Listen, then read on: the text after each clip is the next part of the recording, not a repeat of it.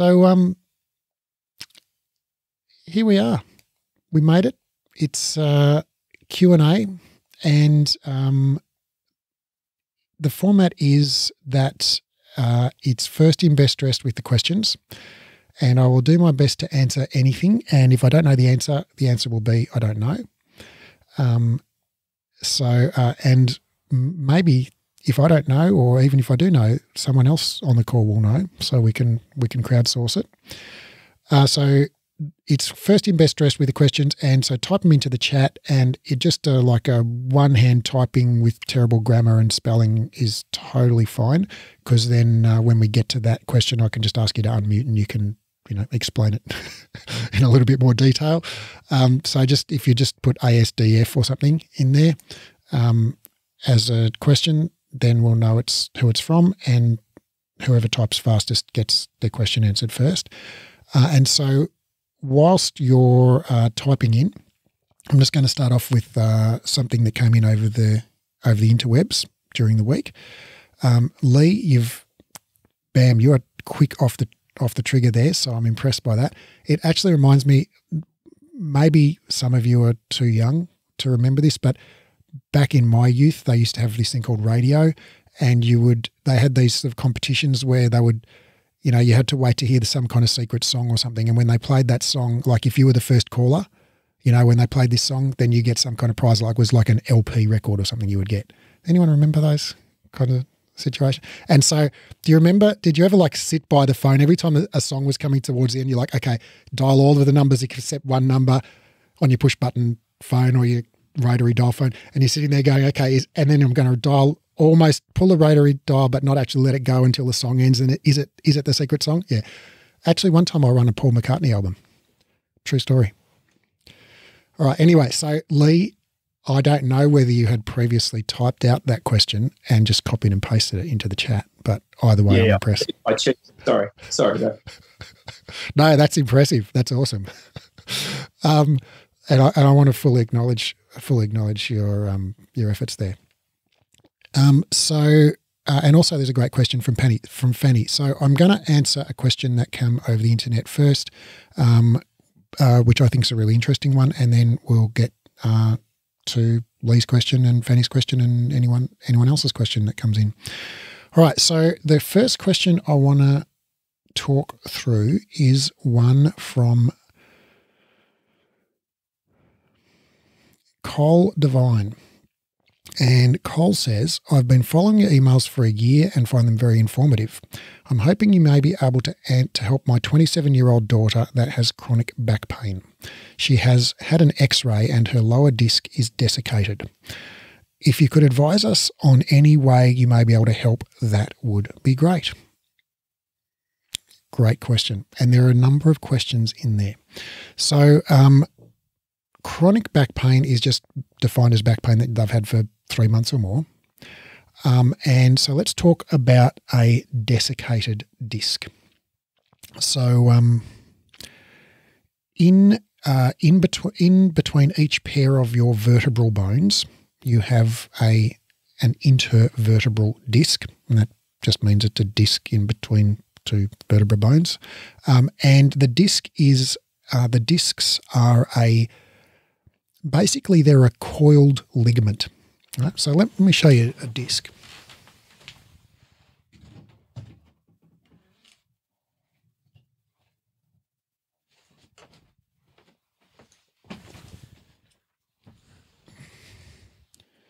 So that is a vertebral bone, and that is a vertebral bone, and that kind of clear plasticky thing in between them is meant to represent a disc. It's not actually what a disc looks like, but it's, close enough. And so in between each pair of vertebrae, there is a disc. And so if we looked at the discs from the top, if we looked at a vertebra from the top view, the top of a vertebra, let me just pin that. Oh, thanks for spotlighting me there, Renee. If we looked at the vertebra from a top view, it looks somewhat like that. They're kind of kidney-shaped, okay, and if that's the front. And then there are kind of these pokey outy bits on the back of them, kind of like that. And there's this hole in here, and that's the spinal canal. And that's where your spinal cord goes from your brain down to the rest of the body. And so this bit here is called the vertebral body.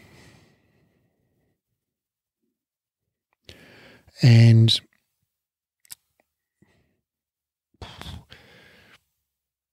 I don't know how detailed I want to get in naming all of these parts, but let's just leave it at that and say that this part here, that's the vertebral body.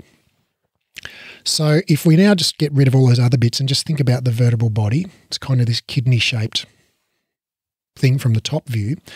Well, that's bone, and then above that is a disc. And a disc is basically a coiled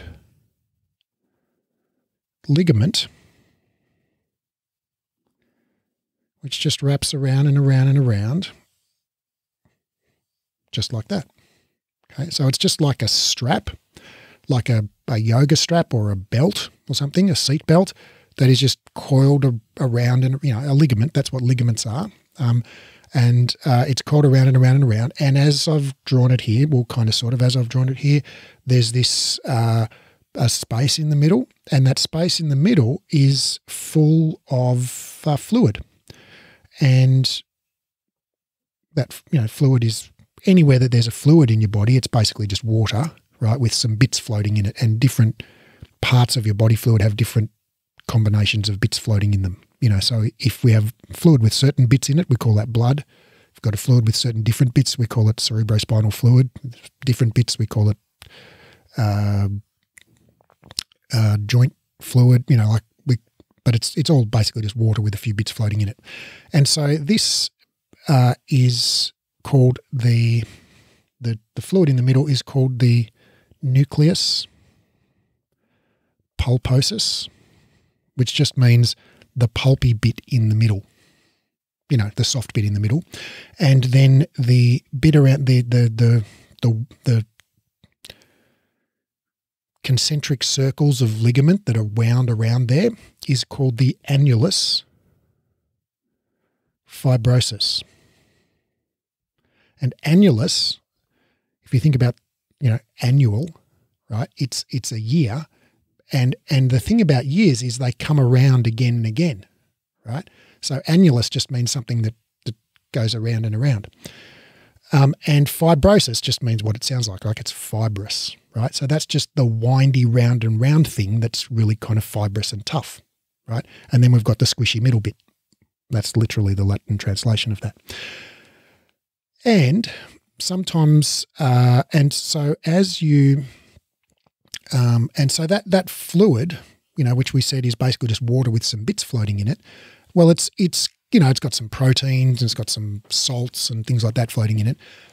And as you go through the day, you have different amounts of water basically in that disc throughout the day. So I'm sure you've noticed that in the very, very first thing in the morning, your back is more stiff than it is later in the day. And one of the reasons for that, or possibly the main reason for that, is when you lay down at night, there is no compression on the disc, like the discs aren't being squished, right? And so there's less pressure on them, and so water seeps in, right? And then when you stand up during the day, there's more pressure on them, and so water is kind of squeezed out of them, but it's squeezed out very, very slowly because, they're not water doesn't pass through the annulus fibrosus very easily, so it leaches out very slowly. But, over the course of the day, water leaves the disc, right? And so the disc gets shorter because there's less water in it. And so by the end of the day, you're a little bit shorter than you were at the start of the day. Is this kind of making sense? Thumbs up if you can picture this, right? And so here's the thing. On the front of your spine, this is not what your spine looks like in IRL. You've actually got a ligament that goes all the way down the front of your spine, just like that, right? And it's called the anterior longitudinal ligament, just which means the long ligament in the front, right? And it goes all the way down the front of your spine. And when you bend backwards, that ligament goes taut. It gets tight, right? Then you've got another ligament at the back, which is not actually right at the back here. It's inside the spinal canal on the back of the vertebral bodies. So if we looked from the top view, okay, there'd be the anterior longitudinal ligament here, okay, and then there'd be the posterior longitudinal ligament there, okay, and that goes the whole length of the spine, but inside the spinal canal, right? And the posterior longitudinal ligament, if you imagine it, when you bend forward, it goes tight, right? It gets pulled tight, okay? Can you picture all this inside your mind's eye? All right, so you've got this anterior longitudinal ligament, posterior longitudinal ligament, okay? And ligaments are not very stretchable. They're kind of like a seatbelt in a car, right? Like they're bendable, right? But you can't stretch them, right? If you get the two ends of a seatbelt and pull on it, it's going to snap and snap taut, and then it's going to not, stretch, right? Not like a flex band, where if you pull a flex band, it's going to go taut and then it's going to keep stretching. So ligaments are not very stretchable. And so in the morning when you wake up, you've got more fluid inside your disc.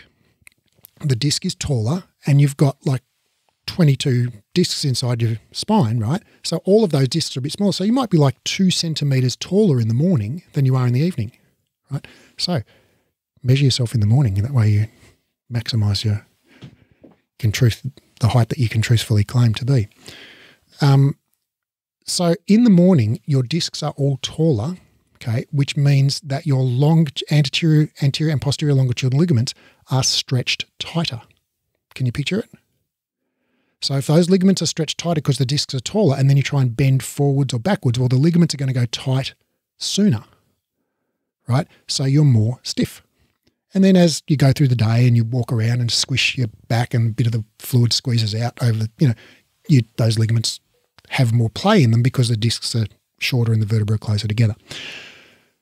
And at the end of the day, your discs are more dehydrated. Their D means not and hydrated means got water in it, right? So dehydrated's got less water in it. So they're more dehydrated, or they've got less water in them, which means the same thing at the end of the day, which is why they're shorter. All right. Another name for dehydrated is desiccated. Doesn't sound like a thing you want to have your discs be, right? Desiccated. Desiccated coconut that you get in the store, right? You think of that, you're like, I don't want my disc. That's not something I want my disc to be like. Shaved bits of coconut dried off in a bag, sealed, that can live in the cupboard for 12 months. But it just basically means dried, right? To desiccate something means to dry it, okay? Which, in other words, you remove water from it, which is the normal thing that happens in your disc over the course of the day anyway, okay? But over the course of your life, sometimes, discs, the discs of 80-year-olds first thing in the morning tend to have less water in them than the discs of 20-year-olds first thing in the morning. Just like the skin of 80-year-olds has less water in it than the skin of 20-year-olds first thing in the morning. Our bodies change over time. All right. So that sets the sort of anatomy of and biomechanics, a little bit of biomechanics of what the discs are and desiccation and all of that. And so Cole says his 27-year-old daughter has chronic low back pain and has an X-ray that showed a desiccated disc. Okay. Well, we know from this particular study, Fernandez, Brinjicci, I think this is the one I want to see. No, that wasn't the one.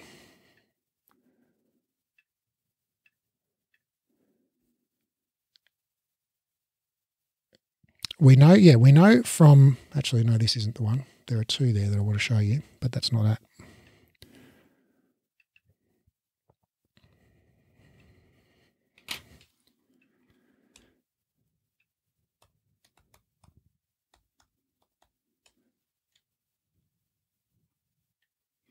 All right, this is the one.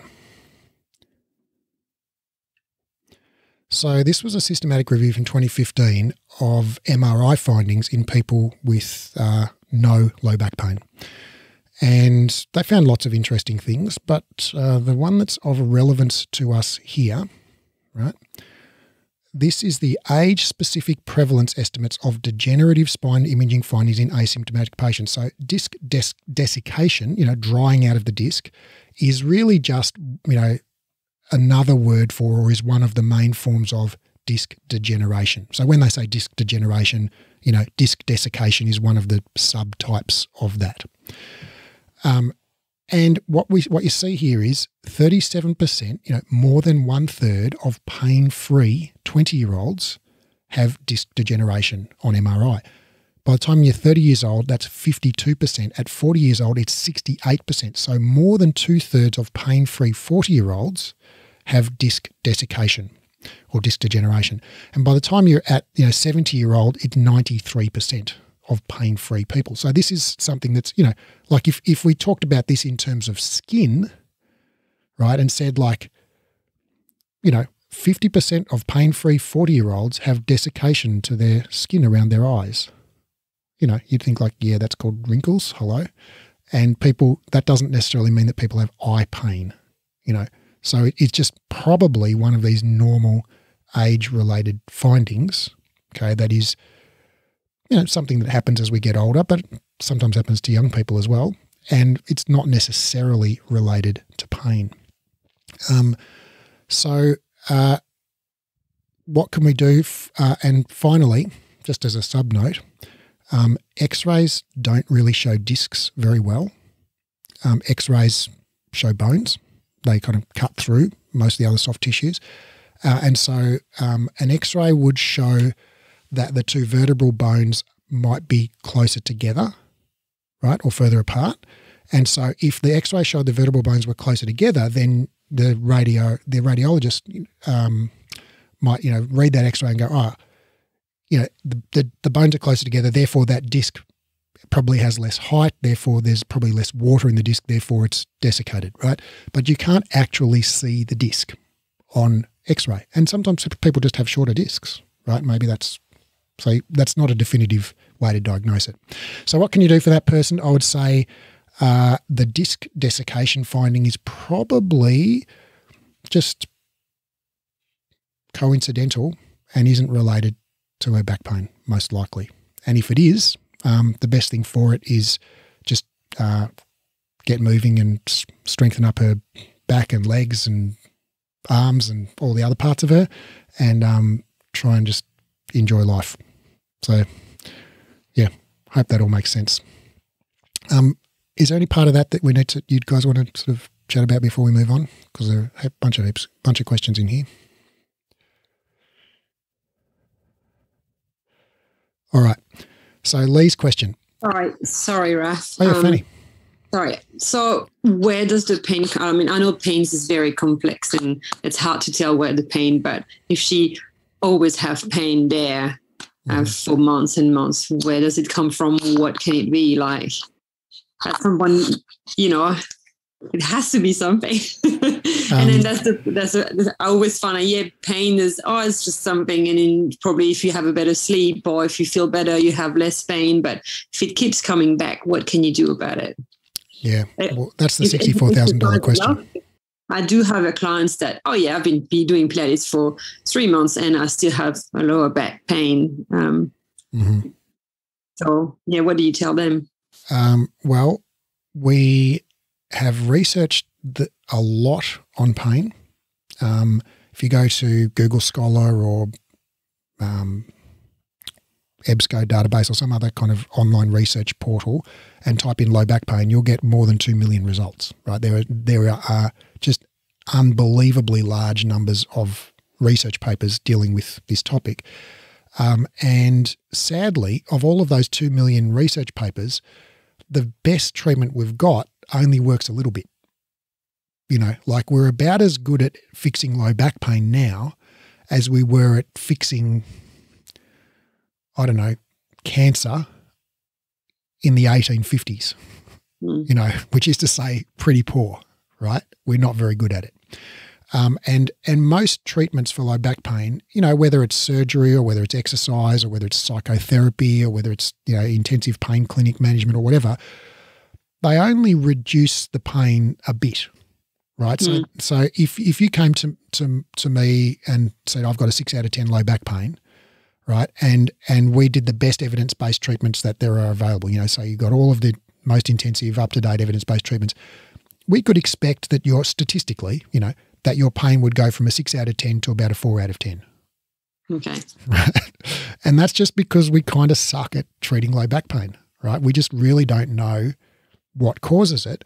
With all of those, 2 million studies though, we have found out some things, right? And what the things that we've found out are that it's very, very, very overwhelmingly probable that low back pain is just not caused by a single thing, right? There is no smoking gun, there is no silver bullet, there is no single root cause of anyone's low back pain. Not that there's not one universal cause.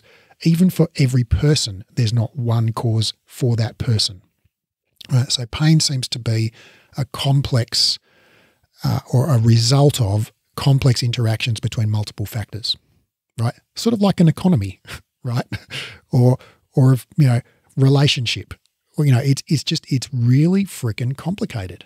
And if I'm not qualified to give relationship advice, right?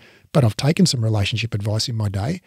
And when people say, the one secret to a happy marriage is blah, blah, blah, I'm like, yeah, that doesn't, that's not true, right? There's no one secret, right? It's a whole bunch of stuff, and it probably changes over time and depends who your partner is and what your life priorities are and how many kids you've got and all of that stuff, So there is no one secret to a happy marriage. I'm pretty sure of it. And likewise, there's no one secret, there's no one weird trick that you can do to lose belly fat, and there's no one, cause of anyone's low back pain. So it's going to be some combination of what's going on in the tissues, what's going on systemically in terms of inflammation and other things, immune response that are happening, the upper or down regulation of the central nervous system based on sleep, stress, anxiety, mental health. We know that people who have depression have more pro-inflammatory chemicals floating around in their bloodstream than people who don't have depression, right? So there are and that can exacerbate pain. So there are so many, complex factors that go to contribute to this that the plain honest answer is we just don't know. Okay. But we do know, things that help a bit, right? And we don't really know why they help, right? And we know that exercise helps a bit, and we know that, getting good sleep helps a bit, and we know that having improved mental health helps a bit, right? And we know that these things are somewhat additive, so if you do all of the above, it might help a little bit more than doing any one of those things. But we don't really know why exercise works, because it seems like any form of exercise works equally well, right? If we try walking, we're like, walking helps low back pain. But then we try deadlifting, we're like, deadlifting helps the same amount. And then we try retraining your core, and we're like, that helps the same amount too. And then we try going for psychotherapy, and we're like, that helps the same amount as well. So it's like, and then we're scratching our heads going like, what causes it? Don't know. So the best advice is get moving, doing some form of movement that you enjoy, and do things to improve your mental health, whether that's go for a walk in nature, spend more time with your loved ones, or go and get some professional help. And try not to worry, because we know that worry makes things worse. Yeah. Thanks. So really long answer to a short question, and probably a really unsatisfactory answer, but I'm sorry, that's the best we got. No, but at least we're on the same page, so that's all right, so Lee's question. Hi, Raph. I'm a Cert 4 student and have a friend who's a candidate for me to use for some practice teaching. Awesome. He's in his late 60s, slim and active, walking around 10 kilometres every day. He is awesome. After experiencing back pain accompanied by shooting pain down one leg, he's been diagnosed with facet joint disease and stenosis, ranging from mild to severe. He's been offered surgery, but he's apprehensive about this and would prefer not to go down that road. I've suggested that the right kind of movement and progressive loading may help. Before I proceed, though, I want to make sure that I know my stuff. What would you recommend? I have a few other questions around this, so hopefully we'll get to chat. Okay, so sounds like your friend's already doing a lot of good, healthy lifestyle behaviours. And so there's probably not a lot that we can do in terms of like, tuning up his lifestyle. He's exercising, he's, doing all those things.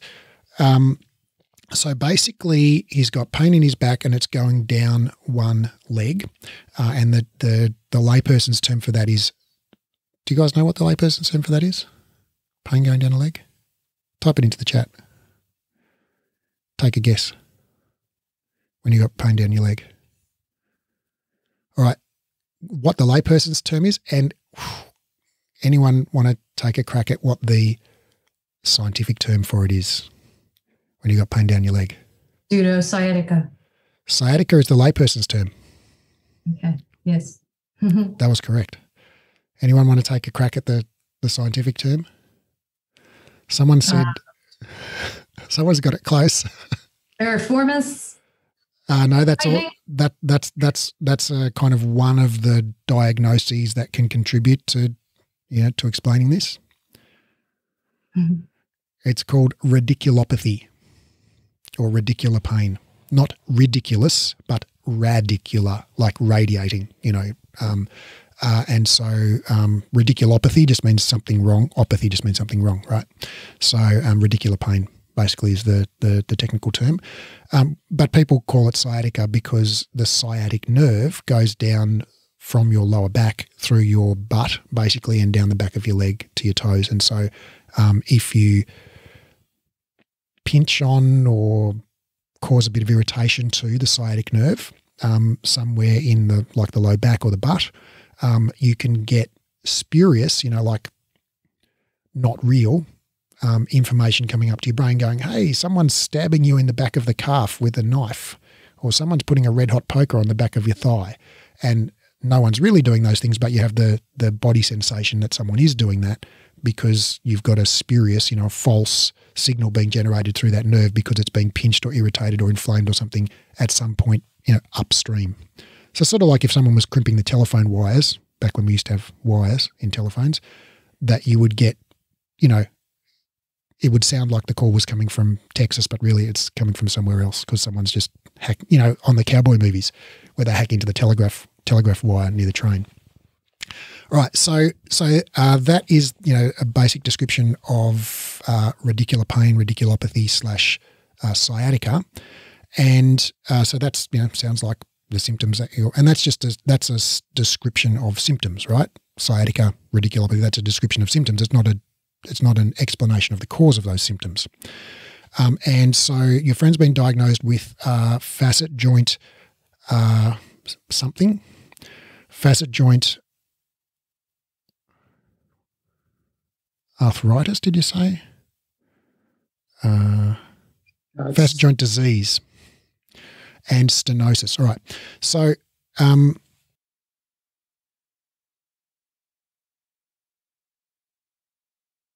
not sure if that's going to be clear enough. I think it is. Actually, maybe it's not. I'm going to draw you a picture. So the facet joints are, if we look from the side view of the spine, there's a vertebra.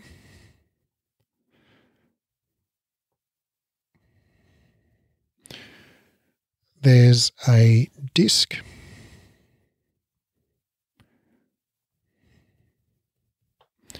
And there's the next vertebra.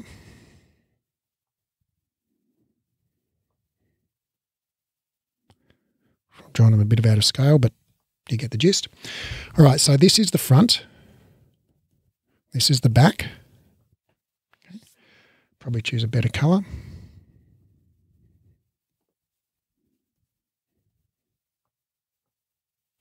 Which gives me the opportunity to slightly improve. There, bam, now they touch. All right, so this here is a facet joint.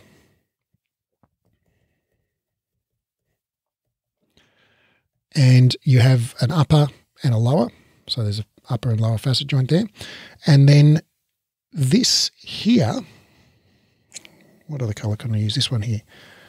this gap here behind the back of the disc and in front of the facet joint, that is where your nerve root, the basically the nerve exits the spine. So you've got this nerve going up and down your spinal cord is a nerve, or is a bunch of nerves going up and down inside the spinal canal, and bits of that come out in that gap there behind the disc and in front of the facet joint. And you can see here on this plastic model that here are the nerves coming out, okay, and the facet joint is there, okay, and you'll see as I bend the spine, actually the facet joint opens up and closes, and that's the facet joint.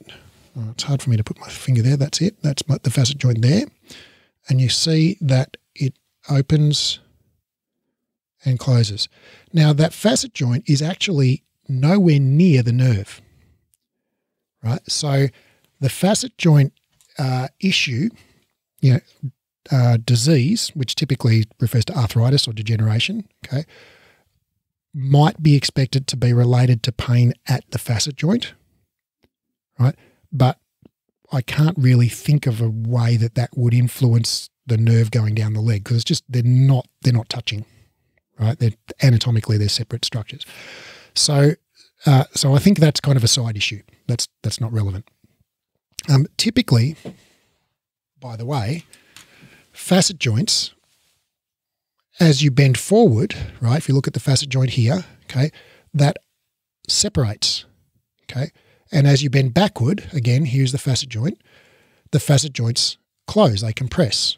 Can you see that? They open and then they compress, right? Can you see that happens? Right. So as you bend backwards, okay, the facet joints are compressed. So if the facet joint was a little bit irritated, inflamed or whatever, okay, when would you expect it to hurt more, in backward bending or forward bending? Unmute and say it, or this is not just for Lee, this is for everyone.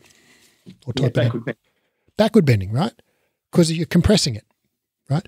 So any pain that is related to the facet joint you would expect to be aggravated by backward bending. And consequently, it would probably be alleviated by forward bending, right? Because you take the pressure off it. Does that make sense? So if he's got pain that's aggravated by backward bending and alleviated by forward bending, well, that might be related to a facet joint, right? And so stenosis just refers to narrowing of the spinal canal. It's just a generic term. It doesn't say why it's narrowed. It just says that it's narrowed, right? And that can be for a number of reasons, bony growth, it can be inflammation, it can be the disc changing shape. Lots of different things can cause stenosis, right? But we don't know why. From your friend's diagnosis, it just says that it is narrowed, okay? And so the problem with that is, as you move, right, your these little gaps here where the nerves come out, they're called the neural foramen. Foramen just means hole, gap, okay? And neural just means to do with the nerve, okay? So as you bend and whatever, those open up and close down, and there's plenty of space in there, but if they narrow beyond a certain degree, well, when they're closed and then maybe you twist around or move your arm or leg and that nerve gets pulled on, well, it can rub, it can rub on the bones there and, get irritated, inflamed. Itis means inflamed. So, and then if that nerve becomes irritated, well, it can send a signal to your brain saying, oh, there's someone sticking a hot poker into the back of your knee, but in reality, it's not. It's being irritated up here, in this hypothesis. Now, again, if we look at the foramen there, the hole, the gap, okay, in between those two vertebrae where the nerve exits, okay, look as we bend forwards and as we bend backwards. Can you see that foramen changes size as we bend forwards and backwards? Thumbs up if you can see it changing size. All right, so it plainly gets smaller as you bend backwards, right? So if you had a narrowing of the neural foramen, okay, aka stenosis, right, and it was narrowed enough that it was kind of causing a bit of constriction for that nerve, okay, when would you expect it to be more aggravated and when would you expect it to be less aggravated? Would it make a difference if you moved your back in a different position, or would it all just be always the same? Type it in or unmute. Not a rhetorical question. Aggravated when you do extension. Correct, right? Because the foramen is narrower when you're in extension. So the nerve would have less space, right? And if there's already less space and then you go to extension, then that's when there's the least space, right? So again, you would expect sciatic pain due to stenosis to probably be aggravated by extension, right? And what would you expect to happen during flexion in regard to symptoms? Release. You probably offload, right? Because it opens up the foramen as you flex, right? So if you have him back bend, maybe do like lie on the floor and do 10 cobra push-ups, like back bend push-ups, right? Or just go into a back bend and hold it for 30 seconds, right? Then ask him, how's your leg pain now? Better, worse, or same, right? If he says like, no, it's killing me like a line of fire down the back of my leg, right? Well, it seems like it was aggravated by back bending, right? Then have him stand up and do some forward bends. Do 10 forward bends, toe touches. How's your back now? Oh, my leg's feeling fantastic. It's relieved by forward bending. Well, that would suggest that it possibly is related to, some kind of irritation of the nerve root where it exits the foramen there. And now you know what your get out of jail free card is like, well, limit the extension, right? Don't avoid it altogether, but just, don't go crazy on it and do more flexion, right? And flexion's not going to fix it, right? You could do 10,000 million toe touches. You're still going to have stenosis. So it's not going to fix the stenosis, but if it's going to possibly, alleviate the symptoms.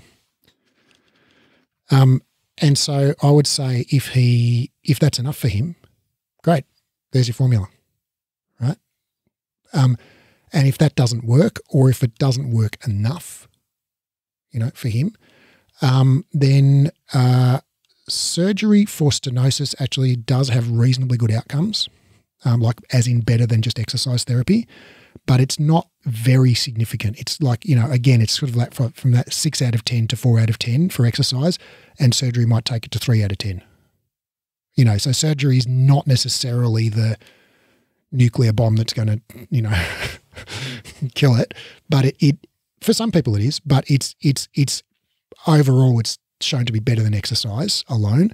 But for some people, exercise is enough. So I would definitely start with the backward bending, forward bending test, okay, and do repeated back bending, repeated forward bending. See if that alleviates. See if it aggravates. And whatever alleviates or aggravates, we'll just do more of what alleviates and do less of what aggravates, right? There's your basic formula. And then see how he goes with that. And if after a couple of months he's like, yeah, I'm fine, this is good, I can live with this, great. And if he's like, no, this kind of still sucks, that's when you should go talk to someone about surgery. Right, from a practical point of view, from aiding him beyond that past the diagnosis, it's worth then exactly following on from what you said, then looking at his, if that forward bending does help that bit, to turn it into what he does when he's walking with that lifestyle, is to just have him walk around, check that anterior tilt of his pelvis. If that's then creating that overextension in the lumbar spine, getting to reduce it by connecting into those lower abdominals, making that practicality. He could be walking with effectively a duck walk, putting that pressure onto there. So that slight posterior tilt, like you would with a prenatal woman, trying to get that sense of reducing that angle in the lumbar spine, especially with the amount of his walking, that could be sort of that next step in practically engaging that from diagnosis into what will help him with his walking, which is not going to stop. And he should absolutely continue his walking. Yeah, and so absolutely. And if so, to even broaden that out further, if you find that flexion helps, you have to test it, right? Because it's not guaranteed that it is going to help him, right? But if you find that it does help, well, just figure out how can he do more of that in his everyday activities, in the way that he's sitting, in the way that he's walking, in the, et cetera, to alleviate those symptoms. And again, just I want to emphasize, it's not going to fix anything. It's just going to reduce the discomfort, basically. Anyone else got anything to add to that? Raph, I was just going to say thanks for that. That's really confirmed a lot of what I was thinking.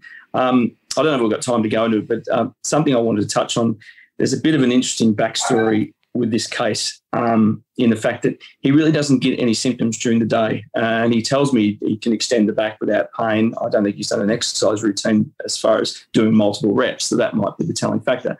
But he gets very little discomfort during the day. It wakes him up at night, nearly every night. Does he sleep on his front or his back? I don't know. That'd be the question I'd be asking, because when you're on your front, you're in extension. When you're on your back, you're more in a flex position or on your side.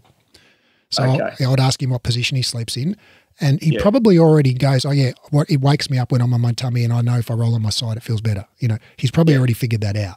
You know, if that's the case. Yeah.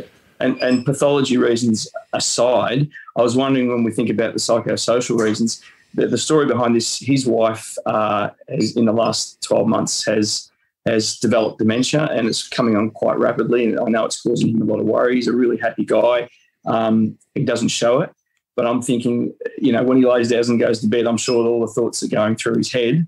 And, you know, I guess the outcome of today was, is there anything, you know, that I shouldn't be doing from an exercise point of view? But the other thought was, if there's not, then maybe just building the expectation of a favourable outcome, getting him moving, might be the plan. But I just wanted to make sure there was something I shouldn't be doing, that's all. No, I mean, anything that makes his foot go numb is probably something you should avoid. But apart from that, you know, do more of what feels good and less of what aggravates. Yeah. Great. Thanks, Raph. All right. Fanny has a question, which is, I'm interested in the exercise after hip replacement. Can you tell us what are the do's and don'ts? Well, I'm going to defer over to Kerr here, because my recollection is this was your kind of jam a couple of years ago when last we talked. Is that still the case, or did I misremember that? No, I get a lot of people like that, but it's not entirely my jam. I have to deal with a lot of people with hip replacement. Most of it's just about, you know, like you say with a lot of things, getting that confidence, getting them to understand. Often after the hip replacement, there is a danger of dislocation. And so building up that positioning, because a hip replacement isn't as good as the real thing.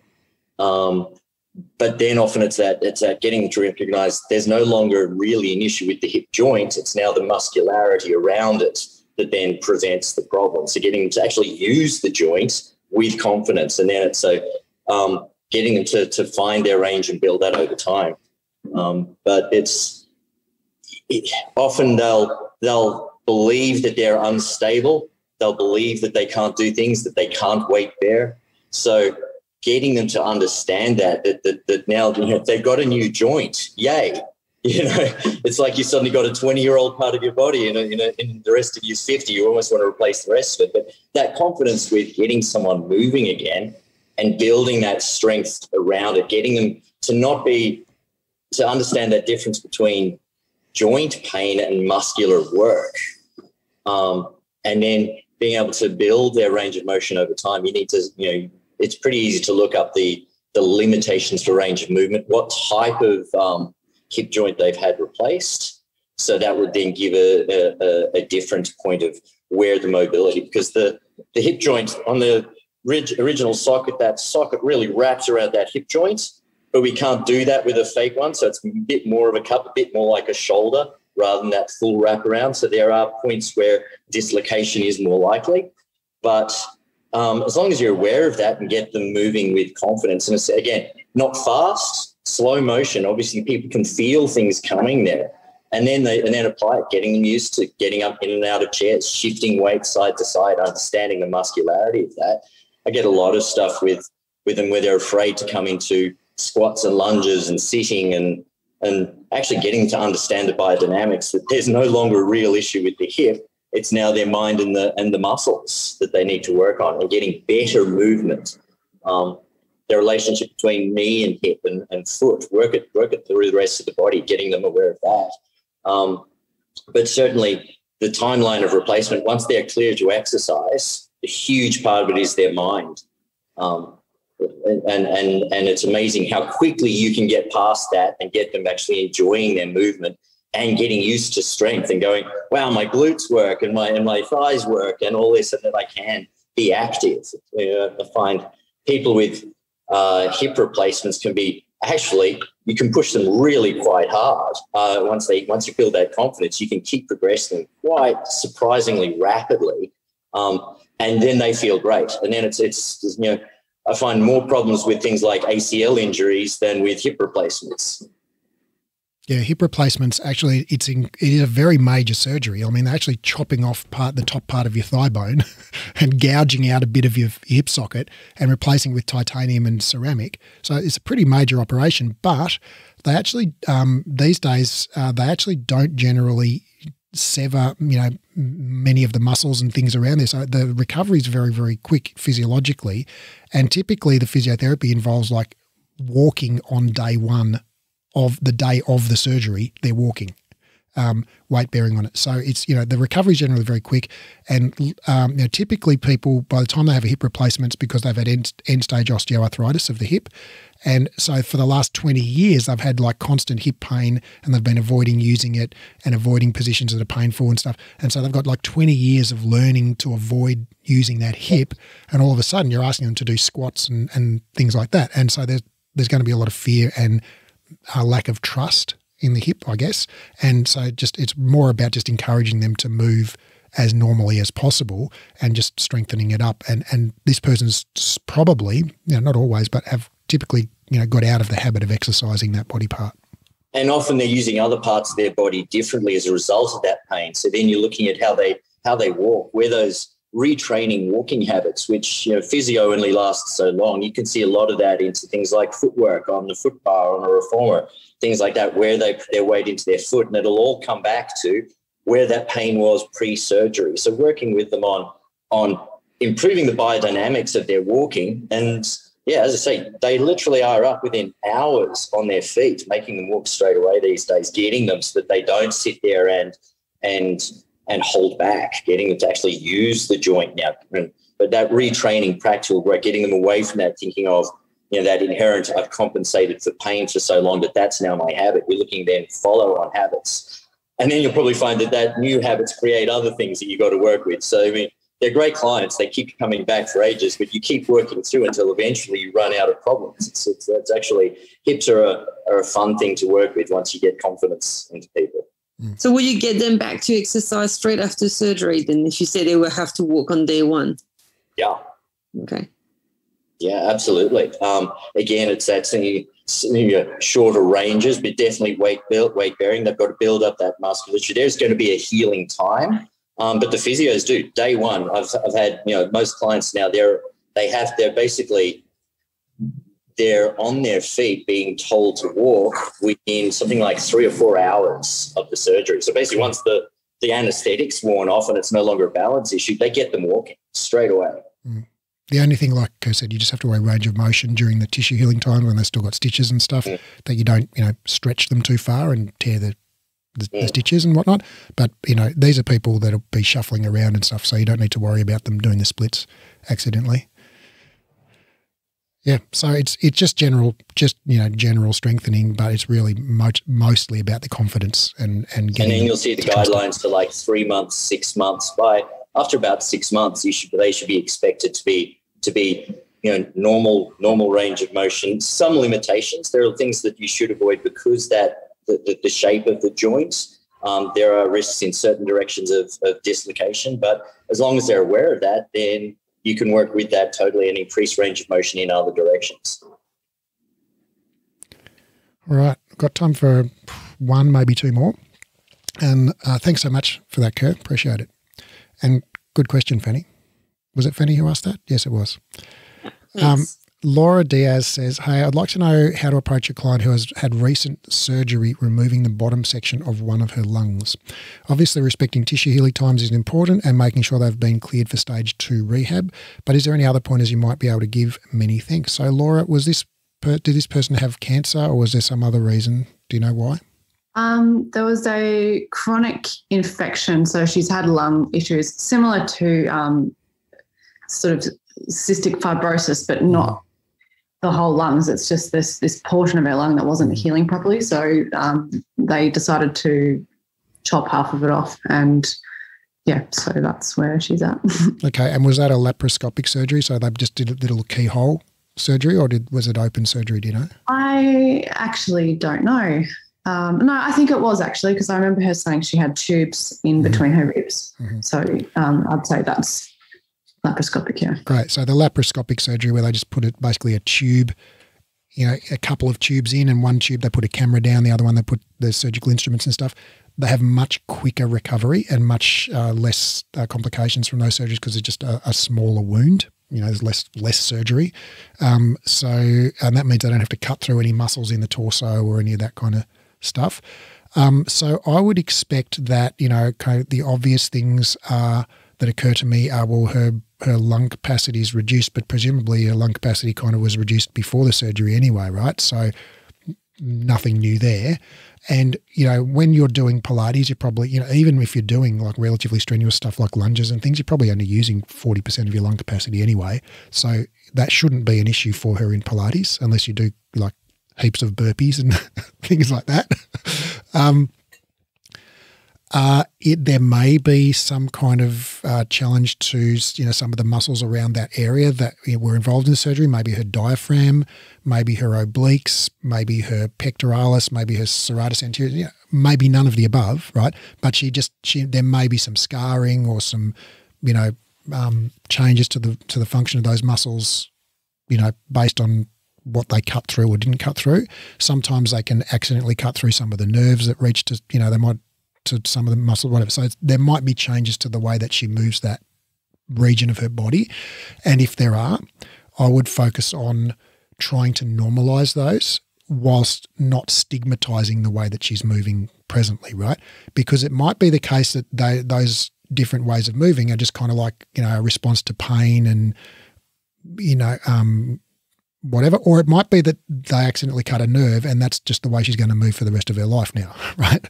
So don't present it like, oh, this is a terrible way of moving, we've got to fix it for you, because then what if you can't fix it? So present it like, hey, let's see if we can get you as straight as possible on the reformer carriage today, right? Or let's see if we can, make this bend as even as possible, left to right sort of thing, look in the mirror. So, but rather than, telling her, ensure that you do this or, that kind of thing. And then I would guess it's probably, once she's past the initial tissue healing time, like, stitches are out and all of that stuff, which is when you'd be working with her, is just, general exercise and building her confidence. So I would imagine that if they've solved the problem with that surgery, that she'll be feeling pretty awesome and pretty excited by her ability to move again, with less limitations. So I'll just say like whatever like excites her movement and she enjoys movement wise,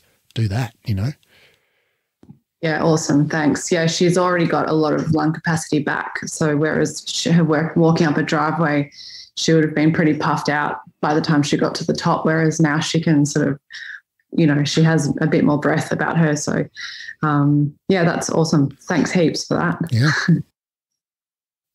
Tess says, I think I've got time if I try and squeeze it in a little bit. I've got one more. Tess says, hi, Raph, you do an awesome job in your podcast and this Q&A. You're truly raising the bar. Well, this isn't a question. This is a compliment. Thank you. You're truly raising the bar for Pilates teachers.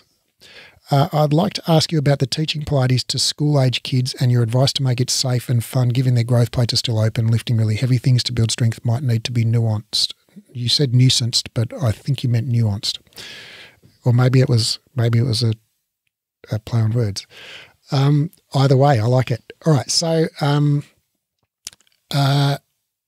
the ACSM, the American College of Sports Medicine guidelines on strength training or resistance training for youth is that basically once kids are old enough to take instructions, they're old enough to do strength training. And so the actual only that thing about the growth plates and stuff is just not a real thing.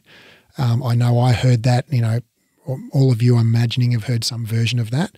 But the danger with kids and strength training is that they'll throw things, drop things, trip over things, stand underneath people holding weights and things like that. So you need kids to be able to take instructions. You need to be able to instruct them in the safe use of the equipment, springs on before you stand on the carriage and all of that kind of jazz. So the safety concerns with kids are basically the same as those for adults. But kids have shorter attention spans. So, you need to take that into consideration. And also kids are just physically smaller. So some of the things that adults sort of take for granted on a reformer, the kids just don't fit. Like try doing footwork with a 7-year-old on a reformer. It's like their feet can't reach the foot bar no matter how far you take the carriage stopper in and whatnot. But they can do things like back rowing, front rowing, lunges and, feet in straps and things like that quite happily. So I think, if you're able to take those types of things into account, just like their physical size, and also their ability to follow instructions vis-a-vis, not running and screaming and jumping on reformers with only half a spring on them and stuff like that, those are the main safety considerations. So in terms of loading them, go for gold. Make it as fun as possible. So I'm sorry, I'm not sure if that's a awesome answer or a semi-lame answer. I'm not sure if I've come up to your high standards there, but thanks for the compliment.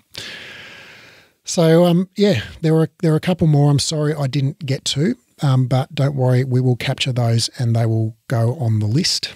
And thank you so much all for your questions, which were awesome. And a big shout out to Lee and anybody else who pre-typed the questions and then copied and pasted them, because that was awesome.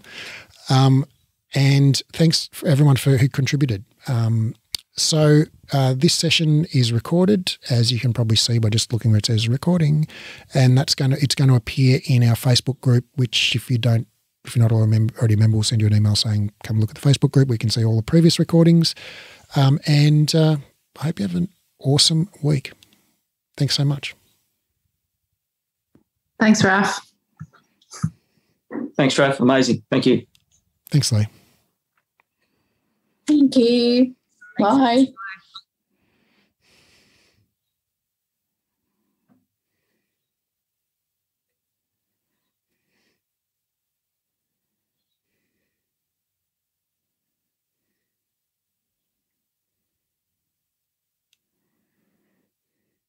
So this is where we just stick around just a little bit longer, because sometimes people have got a question. Secret questions.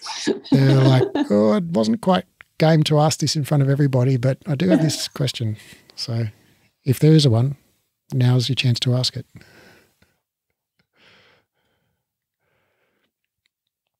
And sometimes people are just sticking around because they think, oh, I wonder if anyone else has got an interesting question. I have one, Raph, actually. We have time. Okay.